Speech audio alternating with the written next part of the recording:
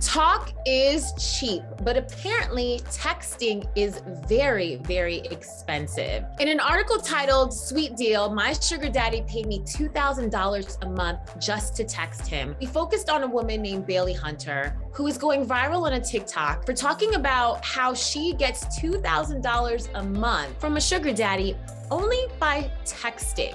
Not even for pictures, just to text. And on top of that, he had given me a credit card to use for anything I wanted.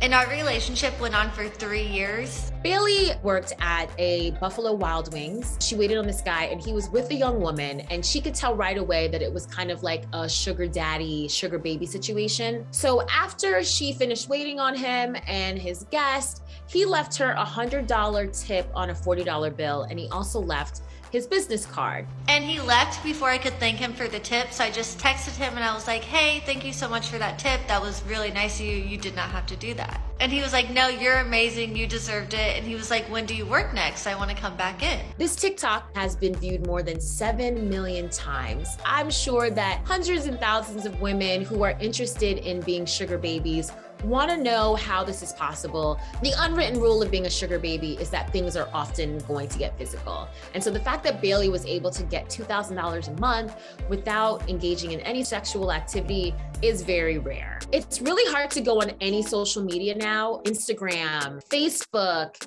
Twitter. I've even seen it on Clubhouse, where women are leaving their Venmo, their Cash App, their Zelle handles, and basically saying, like, if you want to talk to me, it's going to cost you. And making it very clear and very known that these men need to pay up or shut up, because these women are not going to talk to them. So when I moved out, I kind of gave him to one of my friends, and he started taking care of her. And I'm like, I want to find that again. So I get on Seeking Arrangement, looking for that similar type of arrangement, realizing I had a unicorn.